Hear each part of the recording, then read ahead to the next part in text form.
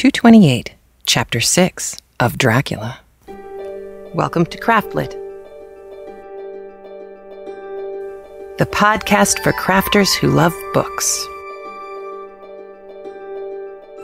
My name is Heather Ordover, and I'm podcasting from the shores of the Potomac in Virginia, the Old Dominion.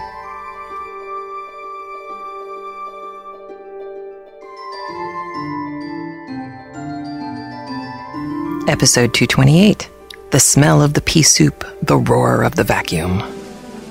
This episode of CraftLit is brought to you by Knit Circus, the online magazine featuring 3 rings of knitting, sewing, and fun. You can find out more by visiting www.knitcircus.com. Also, Tea Times Creations. You can find vintage china tea stands, fittings, and more. Visit Tea Times Creations at Etsy.com or follow the link in the show notes. And Cool for Cats, the new novel by Andrew C. Ordover. You can get it at Amazon.com or find out more from the link in the show notes. And this episode and next month's episodes are all brought to you by you. Thank you so much, you incredibly generous, wonderful people. I'm overwhelmed. I am eternally grateful. And now I don't have to worry about the podcast for the rest of the year. Thank you. And thank you for your notes. And thank you. Just thank you. I'm not lying. You people are just better than everybody else. It's just a fact that you're going to have to live with. So thank you. If I say too much more, I'm going to get choked up, and that will be a problem because then I'll sound all funny for the rest of the podcast. The podcast, The Smell of the Pea Soup, The Roar of the Vacuum, my mother is arriving later today for a little bit of a visit, which means there is much cleaning to be done and dinner to be made. And of course, this is the one day of the week that I have to take the kids to things, so it's a little crazy. As a consequence, I am not going to talk to you much about anything crafty, except to tell you that I got invited to a local Stitch and Bitch and finally made it because Nanette the Nanny on Ravelry came and kidnapped me and forced me to go. And I had the best time. The Dulles area Stitch and Bitch, lovely people, had the best time, knit.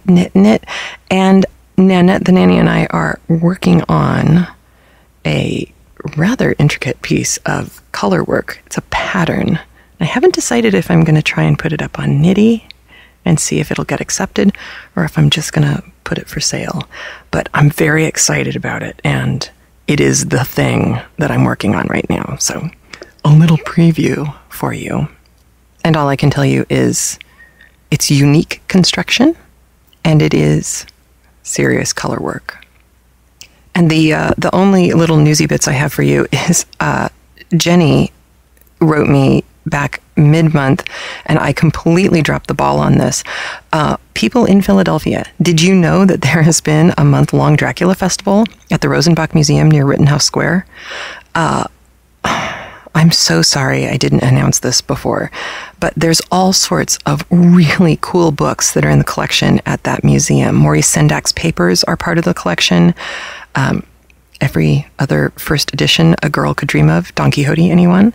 As well as things like the manuscript for Ulysses and letters by George Washington, along with furniture, silver paintings, etc. I wish I could go. But that's www.rosenbach.org, spelled the way you think it would be spelled. Rosenbach. So I am so sorry I didn't get that out to you earlier. The other little announcement I wanted to let you know about, Marla F. on Ravelry emailed that BJ Harrison of the Classic Tales podcast, who I've mentioned before, I know a lot of you listen to him, he just did The Judge's House by Bram Stoker. That is the story that scared the bejesus out of me. So I'm just saying, it's creepy. And, I've been reading a lot about Bram Stoker, kind of, our zeitgeist thing that we do.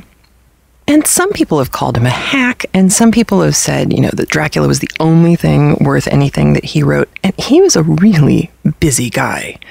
I mean, the man he worked for in the theater was, how do you say it nicely? He was one of the reasons that actor divas have been stereotyped the way that they've been stereotyped. How's that?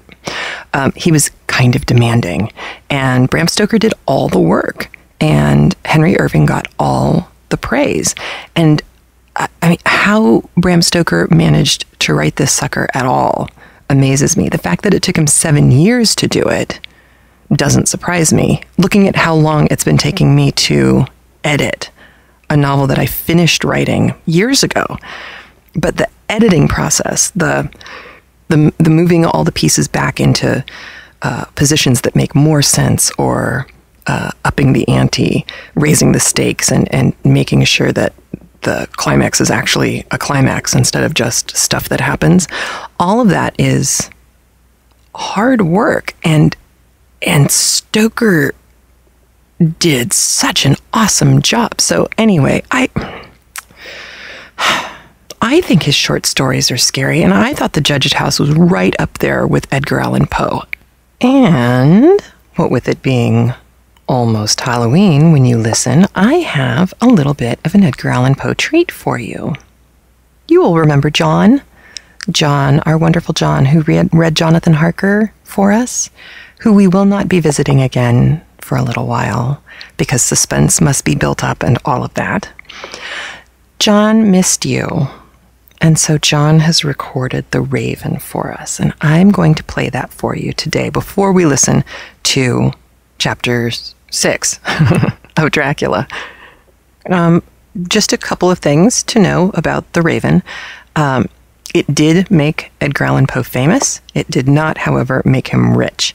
And, some of the better writers of the day went, Emerson didn't like it. Yeats didn't like it.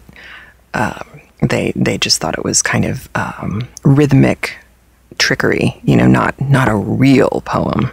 However, in his defense, Elizabeth Barrett evidently wrote to him. Now, he had reviewed some of her poetry, and so I think there was probably a correspondence already between them, but she wrote to him and said, "Your Raven has produced a sensation, a fit to horror here in England.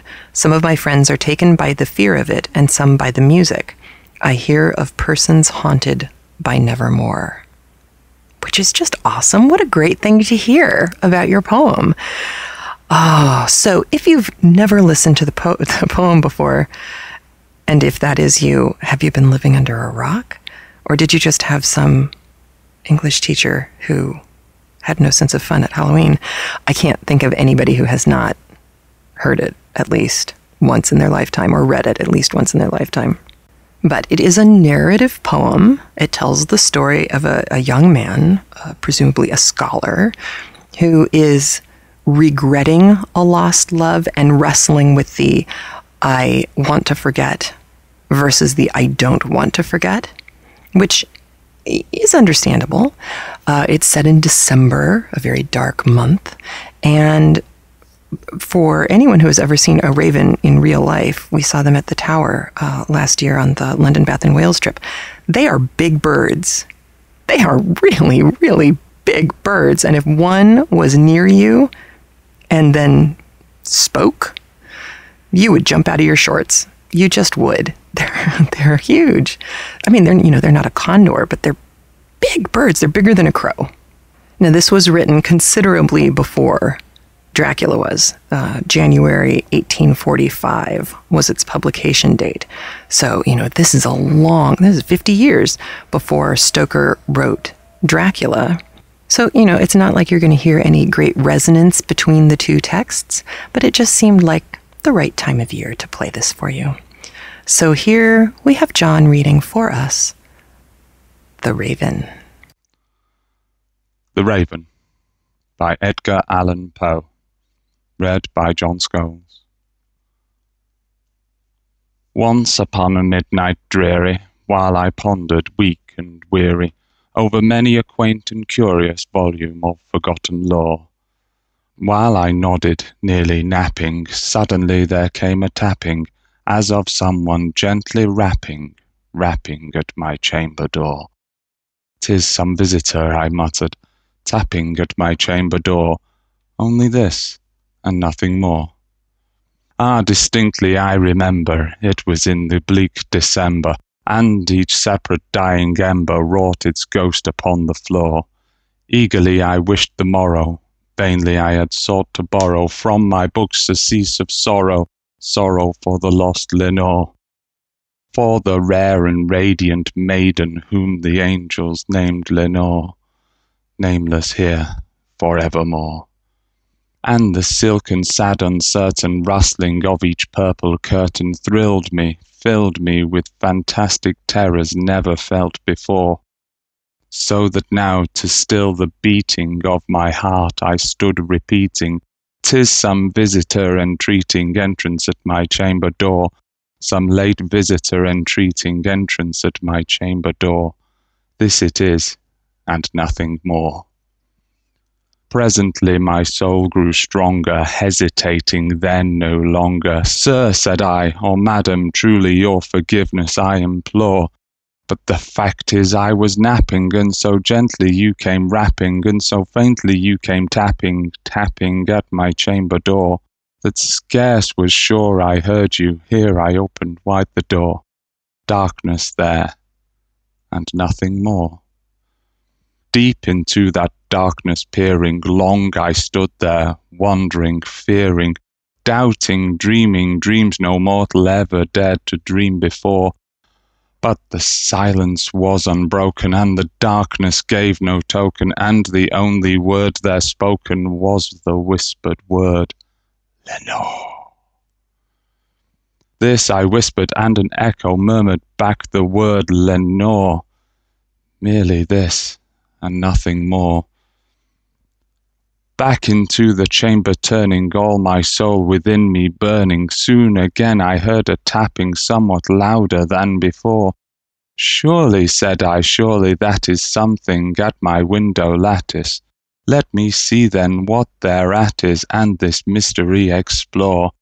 Let my heart be still a moment, and this mystery explore.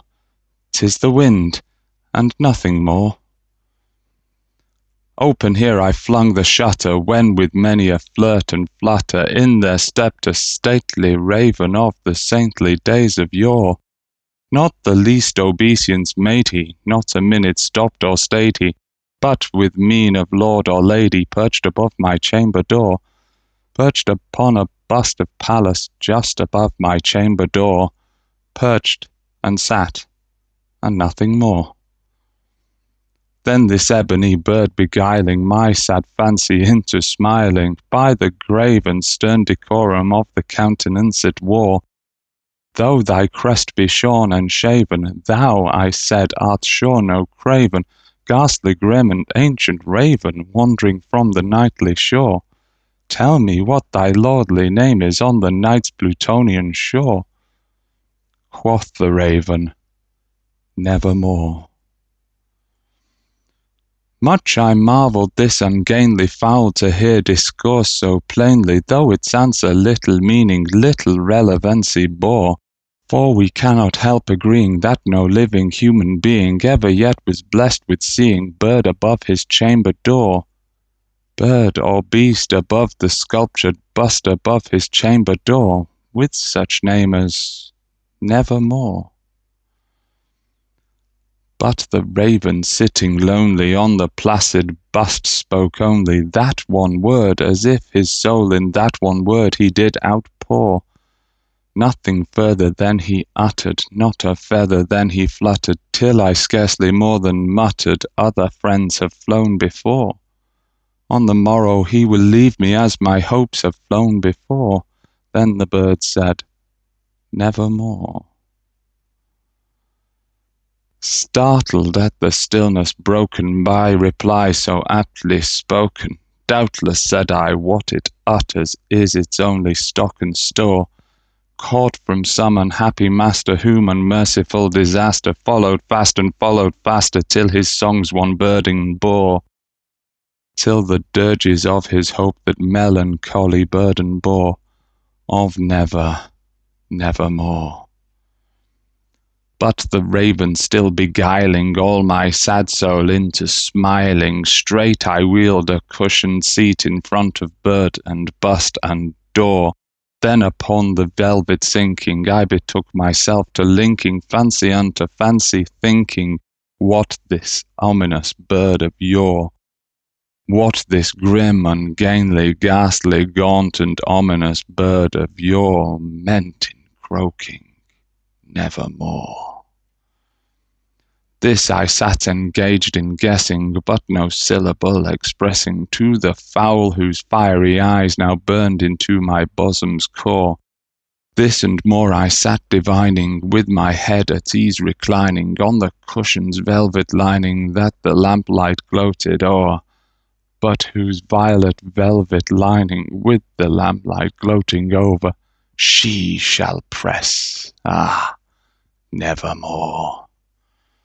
Then methought the air grew denser, perfumed from an unseen censer swung by seraphim whose footfalls tinkled on the tufted floor. Wretch, I cried, thy God has lent thee, by these angels he has sent thee, respite, respite and nepenthe from thy memories of Lenore. Quaff, oh quaff this kind nepenthe, and forget this lost Lenore, quoth the raven, nevermore. Prophet, said I, thing of evil, prophet still if bird or devil, whether tempter sent or whether tempest tossed thee here ashore, desolate yet all undaunted, on this desert land enchanted, on this home by horror haunted, tell me truly, I implore. Is there balm in Gilead? Tell me, I implore. Quoth the raven, nevermore.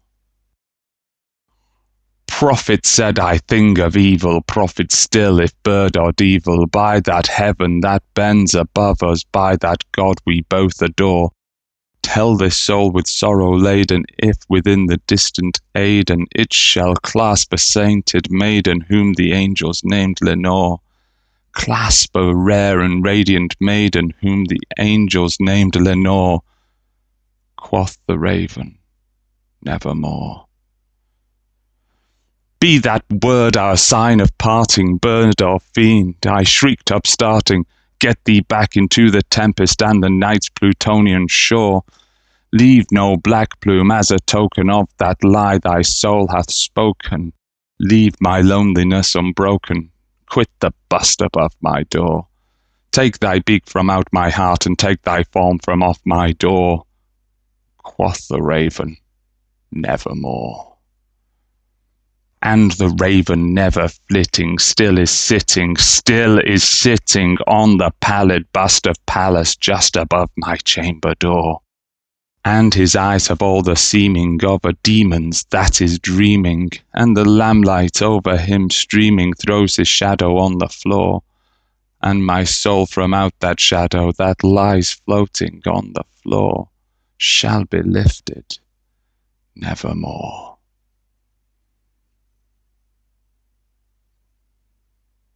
The end.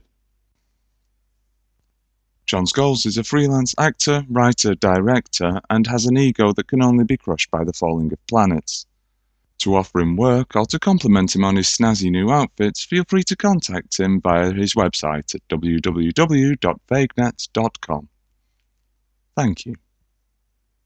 So there, you get your Jonathan Harker voice fix, but not Jonathan Harker today. Today we stay with the women, briefly, and Dr. Seward. So we have Elizabeth Klett, who is reading Mina, and we have Erin Ziegler, who is again reading John Seward. I think I started to say last week how important a character Dr. Seward is, and today you'll start to see why, and you'll also start to see why I am so grateful to Erin Ziegler for reading the part for us. It is tricky and complicated. Seward is, I think, the most complicated character in the book. For example, he is a wonderful character who I would like to go have a beer with, but I would not like him treating anyone in my family. Does that make me a hypocrite? I suppose it does. He's a tricky guy to like. He too, I think, is cast quite well in the Coppola Dracula. Actually, the cast, aside from Keanu, who is kind of a block of wood, the cast in that movie is really quite good. It's just so overwrought, But at least the characters are named correctly. You're going to hear me. I'm probably going to rage about that Frank Langella version for the rest of my life. Anyway, Seward was played by Richard E. Grant. If you saw the movie How to Get Ahead in Advertising, you saw Richard Grant, or With Nail and I, which he is very, very famous for, which I think was his first movie. He's really quite marvelous. It's a very odd film if you haven't seen it before. But Richard Grant, I think, has kind of the right mournful quality to him for Dr. Seward. Lucy said no to him. He's basically alone in a madhouse, and he's a man of science. And so, love and those kinds of emotions have to be quite difficult for him, since he is really looking for kind of a logical answer to things. So he throws himself into his work. And that is what you get to hear about today. And you will be introduced really to such a wonderful character. You've already heard about him, but you'll hear more. And because we have the superior Mr. Ziegler reading for us, you really get a sense of voice for Renfield. This will continue to be important because Seward's diary starts to take over huge swaths of the narrative. So join me in being thankful for the presence of Aaron Ziegler in our lives. Now, the other thing about this chapter today, I remember reading somewhere, it was a few years ago, that all of the best books, fiction books, modern, especially fiction books, but even, older ones, the best books are like travel guides. They take you places where you've never been before, or places that you want to go back to, or, bring up some kind of nostalgia or something, but they give you a real sense of place. And we've already seen Bram Stoker do that with a place that he'd never been, which was all of the Transylvania, the Eastern European stuff. But you're going to hear him do it today with a place that he did spend time. And in fact, this is the place where he was in a library looking at books and found the name Dracula written in a book. He's going to Whitby.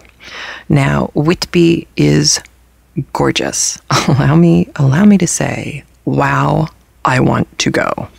Now, to locate Whitby for you, it's in North Yorkshire on the eastern coast, so the continental side of England. It's about parallel with Belfast, Ireland, or the Isle of Man, the top edge of the Isle of Man. So, it's up there. It's south of Carlisle, but north of Manchester and Sheffield. And it is on the water, and it's lovely. It's quite a distance from London, but of course, there were trains. Now, Whitby is famous for a couple of reasons. A, it's gorgeous. B, it has an abbey, one of the ones that got torn down by Henry VIII, so it's ruins, but it's quite lovely, and in fact, bears striking resemblance to Tintern Abbey, where we went last year. It was lovely. And there are some really cool old places hanging around. There's also a really lovely seaside town, and you get that described to you. And just like the Cobb at Lyme Regis, Whitby has a seawall that's built out from it, which is kind of cool. And it's really lovely and kind of quaint. It also has a sea bench that is opposite the inlet from the abbey, so that you could sit on a bench and look across and see the boatyard and also the abbey. Now, we have been graced with lots of people who have been to Whitby and lots of pictures, which are online and available for you to see. I will make sure that there are some on the website for you to look at. It's really, really beautiful. But, as you can imagine, kind of an interesting place because it's northerly. It's on the Channel side. It's between, well, it goes across the North Sea. It's parallel to the bottom of Denmark. I mean, it's way up there. And the sea there is a bit on the rough side. Just saying. So, interesting place. Obviously, shipping lane. And I don't want to give anything else away. But I will tell you this. There is a character, an old coot, who you will meet today. He is a little hard to understand, not because the reader is bad. She does a marvelous job with him, but just because he is speaking like a Yorkshireman, and therefore, for those of us who are not from Yorkshire, it's a little tricky to understand him. You may wish to rewind and listen. I kind of doubt that you're going to need to listen twice to him because the context is pretty clear, and Mina does a very good job of kind of expanding on him. The really nifty part about that character is that he's based on a real guy who Stoker met when he was in Whitby.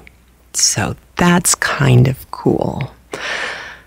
All right then, I'm going to launch you into your chapter today, chapter 6 of Dracula. You thought I was going to forget, didn't you? Mina Murray's journal. 24th July, Whitby. Lucy met me at the station, looking sweeter and lovelier than ever, and we drove up to the house at the Crescent in which they have rooms.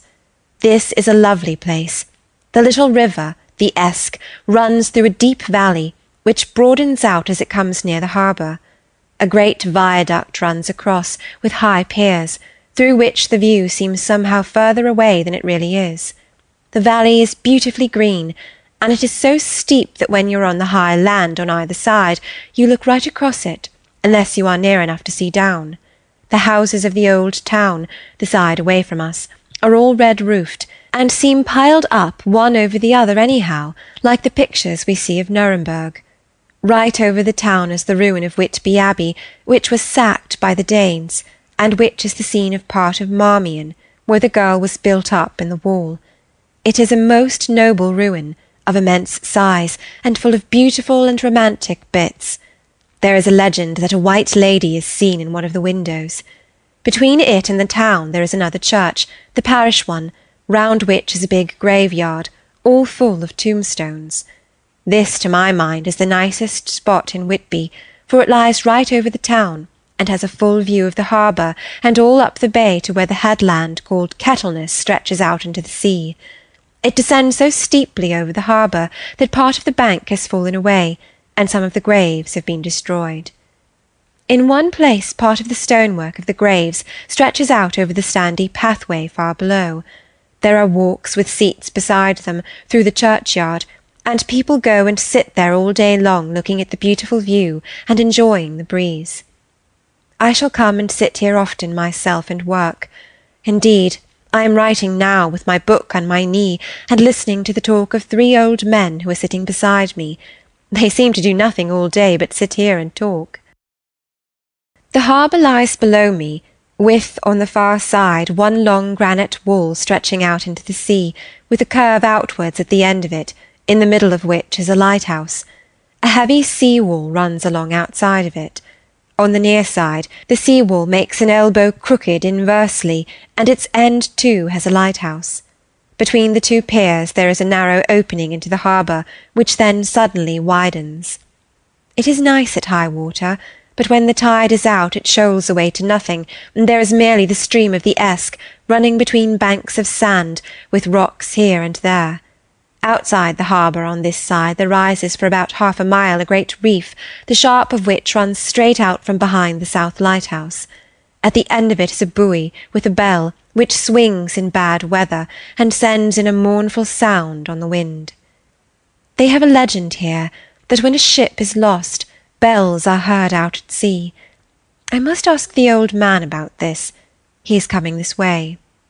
He is a funny old man. He must be awfully old, for his face is gnarled and twisted like the bark of a tree. He tells me that he is nearly 100, and that he was a sailor in the Greenland fishing fleet when Waterloo was fought. He is, I am afraid, a very sceptical person, for when I asked him about the bells at sea and the White Lady at the Abbey, he said, very brusquely, "I wouldn't fash mysel about them, miss. Them things be all wore out. Mind, I don't say they never was, but I do say that they wasn't in my time. They be all very well for comers and trippers and the like, but not for a nice young lady like you.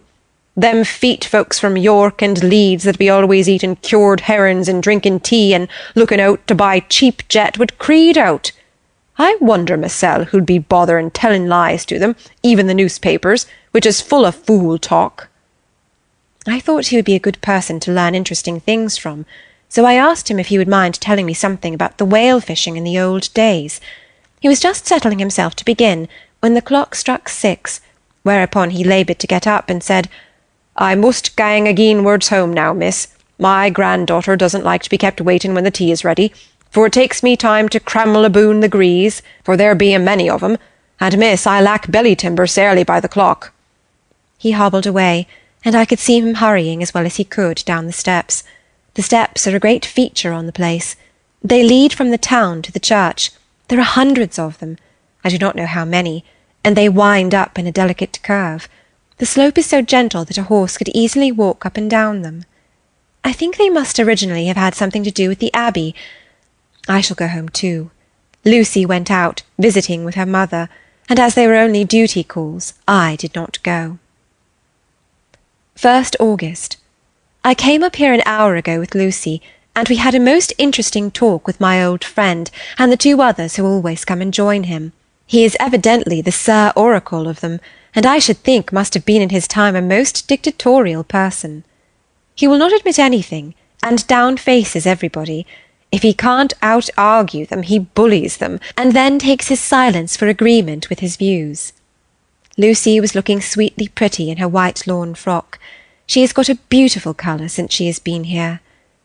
I noticed that the old men did not lose any time in coming and sitting near her when we sat down. She is so sweet with old people. I think they all fell in love with her on the spot. Even my old man succumbed and did not contradict her, but gave me double share instead. I got him on the subject of the legends, and he went off at once into a sort of sermon. I must try to remember it, and put it all down. "It be all fool talk, lock, stock, and barrel. That's what it be, and nowt else. These banns and wafts and bogusts and barguests and bogles and all anent them is only fit to set bairns and dizzy women a belderin. They be nowt but airblebs. They and all grims and signs and warrants be all invented by persons and ilsome birk bodies and railway touters to skeer and scunner halflins and to get folks to do something that they don't other incline to. It makes me ireful to think of them. Why, it's them that, not content with printing lies and paper and preaching them out of pulpits, does want to be cutting them on the tombstones. Look here all round you and whate'er you wilt. All them steens, holding up their heads as well as they can out of their pride, is a cant, simply tumbling down with the weight of the lies wrote on them. Here lies the body, or sacred to the memory, wrote on all of them, and yet in nigh half of them there bean't no bodies at all, and the memories of them bean't cared a pinch of snuff about, much less sacred. Lies, all of them, nothing but lies of one kind or another. My gog, but it'll be a quare scroderment at the day of judgment, when they come tumbling up in their death sarks, all duped together and trying to drag their tomb steams with them to prove how good they was, some of them trimlin and ditherin with their hands that dozened and slippery from lying in the sea, that they can't even keep their girp of them. I could see from the old fellow's self-satisfied air, and the way in which he looked round for the approval of his cronies, that he was showing off, so I put in a word to keep him going. "Oh, Mr. Swales, you can't be serious. Surely these tombstones are not all wrong?" "Yabblins! There may be a poorish few not wrong, savin' where they make out the people too good, for there be folk that do think a balm bowl be like the sea, if only it be their own. The whole thing be only lies. Now look you here. You come here a stranger, and you see this kirkgarth."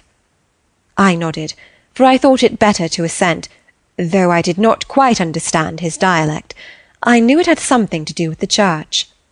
He went on, "And you consate that all these steens be aboon folk that happed be here, snod and snog?" I assented again. "Then that be just where the lie comes in. Why, there be scores of these lay bed that be tomb as old Dunn's back-a-box on Friday night." He nudged one of his companions, and they all laughed. "And my gog, how could they be otherwise? Look at that one, the aftest abaft the beer bank. Read it." I went over and read, "Edward Spencelag, Master Mariner, murdered by pirates off the coast of Andres, April 1854, age 30.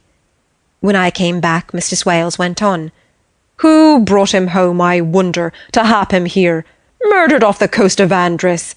And you consated his body lay under. Why, I could name ye a dozen whose bones lie in the Greenland seas above," he pointed northwards, "or where the currents may have drifted them. There be the steens round ye. Ye can, with your young eyes, read the small print of the lies from here. This Braithwaite Lowery, I knew his father, lost in the Lively off Greenland in 20, or Andrew Woodhouse, drowned in the same seas in 1777, or John Paxton, drowned off Cape Farewell a year later, or old John Rawlings, whose grandfather sailed with me, drowned in the Gulf of Finland in 50. Do you think that all these men will have to make a rush to Whitby when the trumpet sounds? I have me antherums about it. I tell you that when they got here they'd be jummelin' and jostling one another in the way that it'd be out like a fight on the ice in the old days, when we'd be at one another from daylight to dark, and trying to tie up our cuts by the aurora borealis." This was evidently local pleasantry, for the old man cackled over it, and his cronies joined in with gusto. "But," said I, "surely you are not quite correct, for you start on the assumption that all the poor people, or their spirits, will have to take their tombstones with them on the Day of Judgment. Do you think that will really be necessary?" "Well, what else be they tombstones for? Answer me that, miss." "To please their relatives, I suppose." "To please their relatives, you suppose?" This he said with intense scorn. "How will it please their relatives to know that lies is wrote over them, and that everybody in the place knows that they be lies?" He pointed to a stone at our feet, which had been laid down as a slab, on which the seat was rested, close to the edge of the cliff. "Read the lies on that thruff-stone," he said. The letters were upside down to me where I sat, but Lucy was more opposite to them, so she leant over and read, "Sacred to the memory of George Cannon, who died in the hope of a glorious resurrection on July 29th, 1873, falling from the rocks at Kettleness. This tomb was erected by his sorrowing mother to her dearly beloved son. He was the only son of his mother, and she was a widow." "Really, Mr. Swales, I don't see anything very funny in that." She spoke her comment very gravely and somewhat severely. "You don't see aught funny, ha! But that's because you don't go the sorrowing mother was a hell-cat that hated him because he was a screwed, a regular lammeter he was, and he hated her so that he committed suicide in order that she mightn't get an insurance she put on his life. He blew nigh the top of his head off with an old musket that I had for scaring crows with. 'Twarn't for crows then, for it brought the clegs and the dopes to him. That's the way he fell off the rocks. And as to hopes of a glorious resurrection, I've often heard him say mysel that he hoped he'd go to hell, for his mother was so pious that she'd be sure to go to heaven, and he didn't want to addle where she was. Now isn't that steen at any rate?" He hammered it with his stick as he spoke. "A pack o' lies! And won't it make Gabriel keckle when Geordie comes panting out the grease with the top steam balanced on his hump, and asks to be took as evidence?" I did not know what to say, but Lucy turned the conversation as she said, rising up, "Oh, why did you tell us any of this? It is my favourite seat, and I cannot leave it, and now I find I must go on sitting over the grave of a suicide." "That won't harm you, my pretty, and it may make poor Geordie gladsome to have so trim a lass sitting on his lap. That won't hurt you. Why, I've sat here off and on for nigh 20 years past, and it hasn't done me no harm. Don't ye fash about them as lies under ye, or that doesn't lie there either. It'll be time for you to be getting scart when you see the tombsteens all run away with, and the place as bare as a stubble-field. There's the clock, and I must gang. My service to you, ladies." And off he hobbled. Lucy and I sat a while, and it was all so beautiful before us that we took hands as we sat, and she told me over all again about Arthur and their coming marriage. That made me just a little heartsick, for I haven't heard from Jonathan for a whole month. The same day. I came up here alone, for I am very sad. There was no letter for me. I hope there cannot be anything the matter with Jonathan. The clock has just struck 9. I see the lights scattered all over the town, sometimes in rows where the streets are, and sometimes singly. They run right up the Esk and die away in the curve of the valley. To my left the view is cut off by a black line of roof of the old house next to the abbey. The sheep and lambs are bleating in the fields away behind me, and there is a clatter of donkeys' hoofs up the paved road below. The band on the pier is playing a harsh waltz in good time, and farther along the quay there is a Salvation Army meeting in a back street. Neither of the bands hears the other, but up here I hear and see them both. I wonder where Jonathan is, and if he is thinking of me. I wish he were here. Dr. Seward's Diary, 5 June. The case of Renfield grows more interesting the more I get to understand the man. He has certain qualities very largely developed: selfishness, secrecy, and purpose. I wish I could get at what is the object of the latter. He seems to have some settled scheme of his own, but what it is I do not yet know. His redeeming quality is a love of animals, though indeed he has such curious turns in that I sometimes imagine he is only abnormally cruel. His pets are of odd sorts. Just now his hobby is catching flies. He has at present such a quantity that I have had myself to expostulate. To my astonishment, he did not break out in a fury as I had expected, but took the matter in simple seriousness. He thought for a moment, and then said, "May I have 3 days? I shall clear them away." Of course, I said that would do. I must watch him. 18 June. He has turned his mind now to spiders, and has got several very big fellows in a box.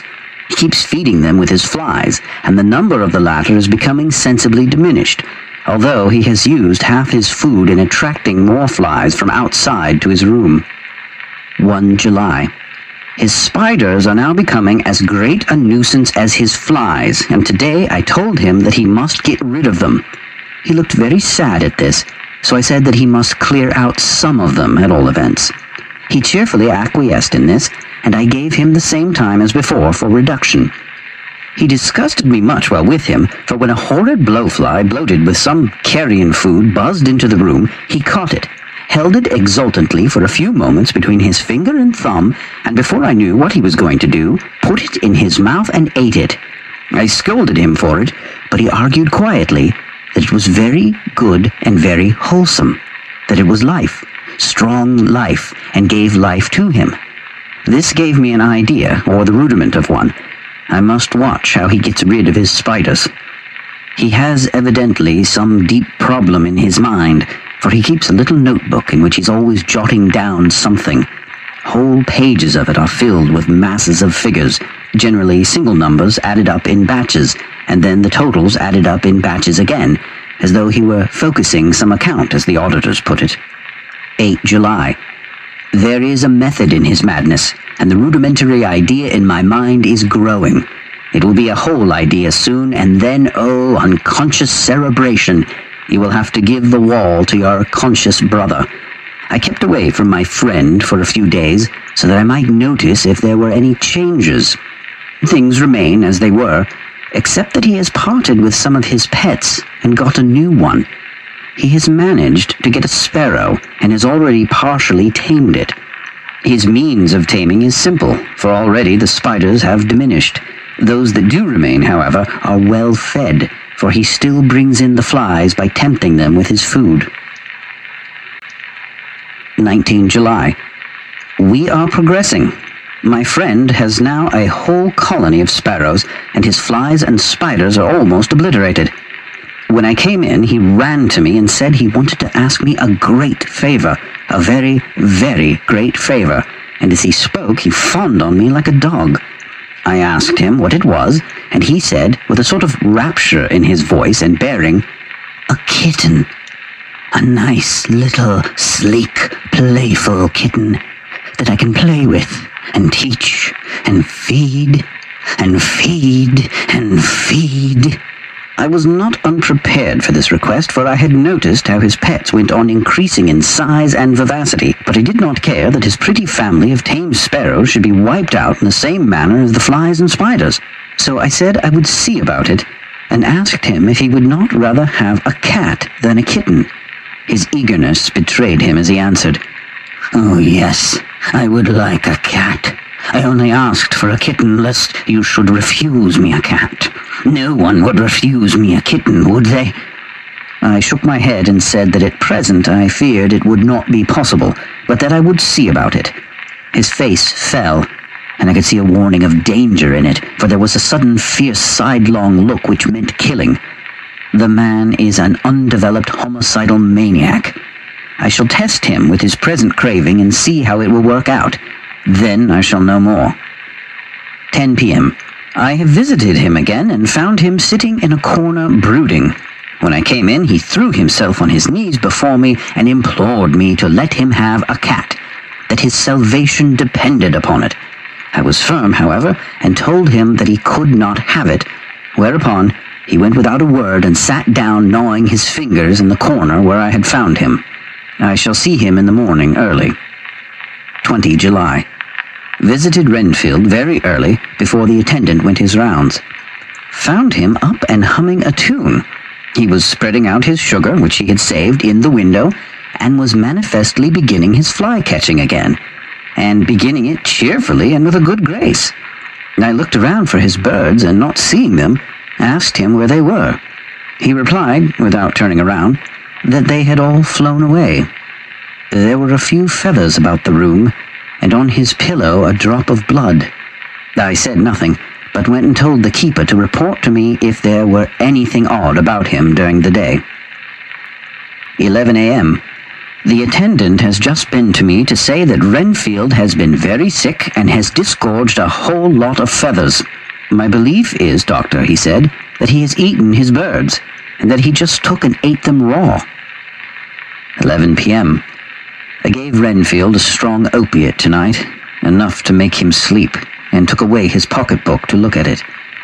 The thought that has been buzzing about my brain lately is complete, and the theory is proved. My homicidal maniac is of a particular kind. I shall have to invent a new classification for him, and call him Zoophagous, Life-Eating, Maniac. What he desires is to absorb as many lives as he can, and has laid himself out to achieve it in a cumulative way. He gave many flies to one spider, and many spiders to one bird, and then wanted a cat to eat the many birds. What would have been his later steps? It would almost be worthwhile to complete the experiment. It might be done if there were only a significant cause. Oh, men sneered at vivisection, and yet look at its results today. Why not advance science in its most difficult and vital aspect, the knowledge of the brain? Had I even the secret of one such mind? Did I hold the key to the fancy of even one lunatic? I might advance my own branch of science to a pitch compared with which Burden Sanders' physiology or Ferrier's brain knowledge would be as nothing. If only there were a sufficient cause. I must not think too much of this, or I may be tempted. A good cause might turn the scale with me, for may not I too be of an excellent brain congenitally? How well the man reasoned. Lunatics always do within their own scope. I wonder at how many lives he values a man, or if at only one. He has closed the account most accurately, and today begun a new record. How many of us begin a new record with each day of our lives? To me it seems only yesterday that my whole life ended with my new hope, and that truly I began a new record. So it will be until the great recorder sums me up and closes my ledger account with a balance to profit or loss. Oh, Lucy, Lucy, I cannot be angry with you, nor can I be angry with my friend whose happiness is yours. But I must only wait on hopeless and work. Work, work.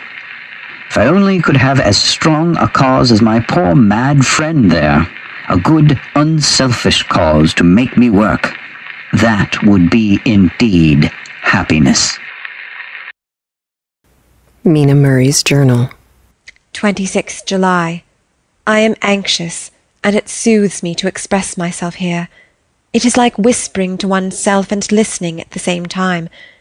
And there is also something about the shorthand symbols that makes it different from writing. I am unhappy about Lucy, and about Jonathan. I had not heard from Jonathan for some time, and was very concerned. But yesterday dear Mr. Hawkins, who is always so kind, sent me a letter from him. I had written asking him if he had heard, and he said the enclosed had just been received. It is only a line dated from Castle Dracula, and says that he is just starting for home. That is not like Jonathan. I do not understand it, and it makes me uneasy. Then, too, Lucy, although she is so well, has lately taken to her old habit of walking in her sleep. Her mother has spoken to me about it, and we have decided that I am to lock the door of our room every night. Mrs. Westenra has got an idea that sleep-walkers always go out on roofs of houses and along the edges of cliffs, and then get suddenly wakened or fall over with a despairing cry that echoes all over the place. Poor dear, she is naturally anxious about Lucy, and tells me that her husband, Lucy's father, had the same habit, and that he would get up in the night and dress himself and go out if he were not stopped. Lucy is to be married in the autumn, and she is already planning out her dresses and how her house is to be arranged. I sympathize with her, for I do the same. Only Jonathan and I will start in life in a very simple way, and shall have to try to make both ends meet. Mr. Holmwood, he is the Honourable Arthur Holmwood, only son of Lord Godalming, is coming up here very shortly, as soon as he can leave town, for his father is not very well, and I think dear Lucy is counting the moments till he comes. She wants to take him up to the seat in the churchyard cliff and show him the beauty of Whitby. I dare say it is the waiting which disturbs her. She will be all right when he arrives. 27th July. No news from Jonathan. I am getting quite uneasy about him, though why I should I do not know, but I do wish that he would write, if it were only a single line. Lucy walks more than ever, and each night I am awakened by her moving about the room. Fortunately the weather is so hot that she cannot get cold, but still the anxiety and the perpetually being awakened is beginning to tell on me, and I am getting nervous and wakeful myself. Thank God Lucy's health keeps up. Mr. Holmwood has been suddenly called to Ring to see his father, who has been taken seriously ill. Lucy frets at the postponement of seeing him, but it does not touch her looks. She is a trifle stouter, and her cheeks are a lovely rose pink. She has lost the anemic look which she had. I pray it will all last. 3rd August. Another week has gone by, and no news from Jonathan, not even to Mr. Hawkins, from whom I have heard. Oh, I do hope he is not ill. He surely would have written. I look at that last letter of his, but somehow it does not satisfy me.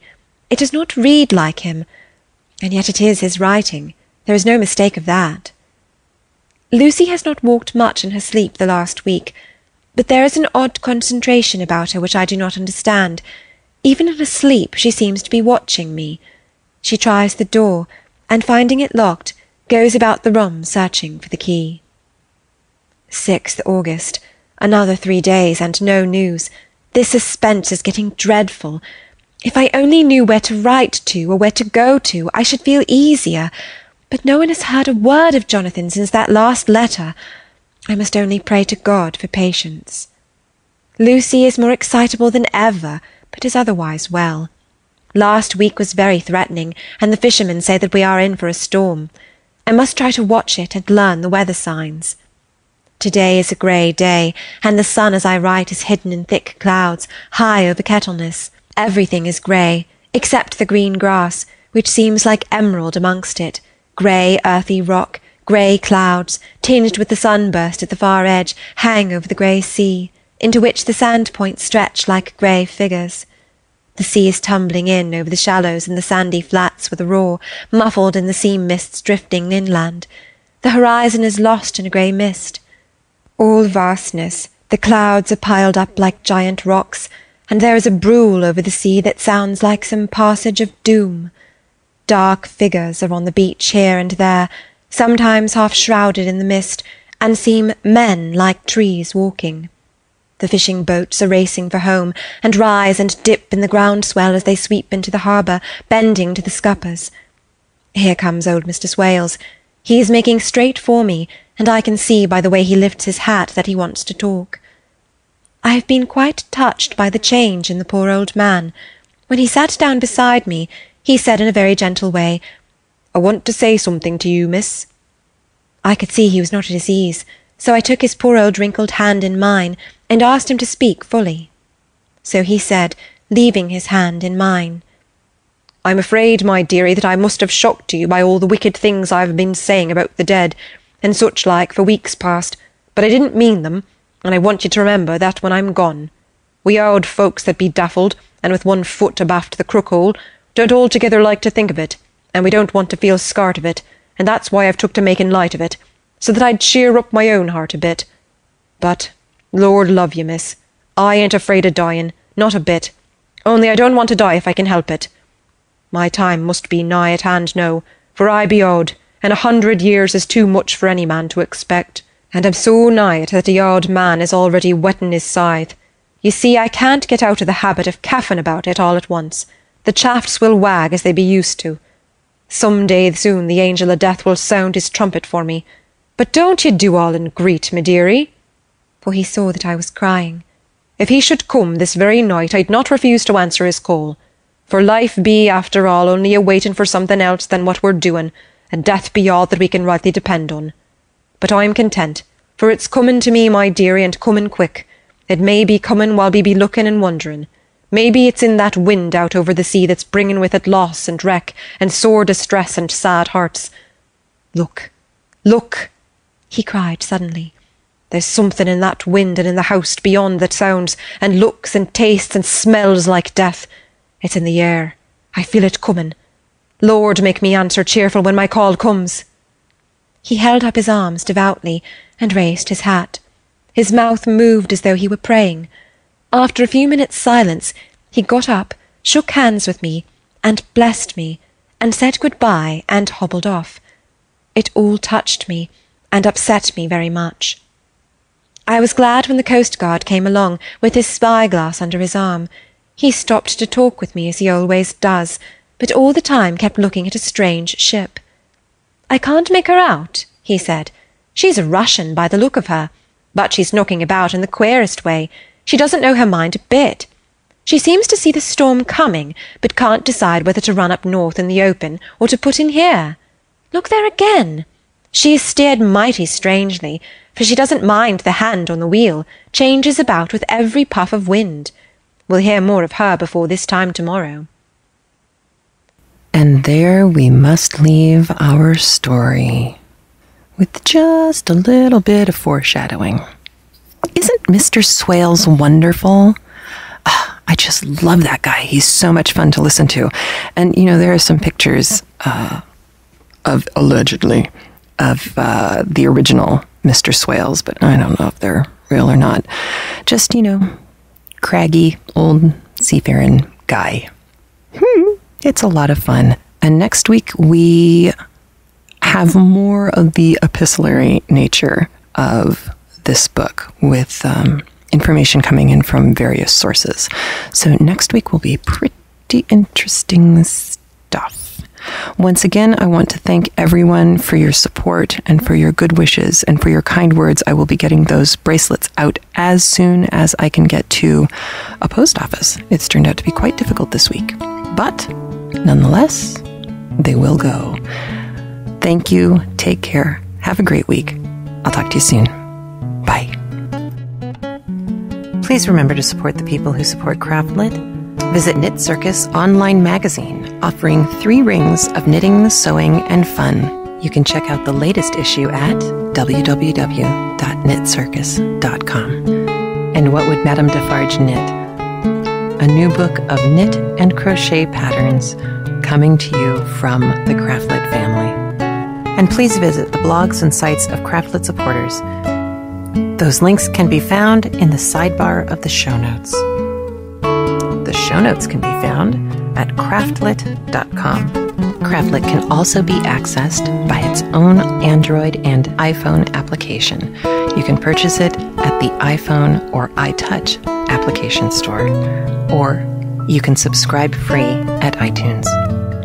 CraftLit is made possible by the generous support of its listeners, and for that, I am truly grateful. And remember, if your hands are too busy to pick up a book, at least you can turn one.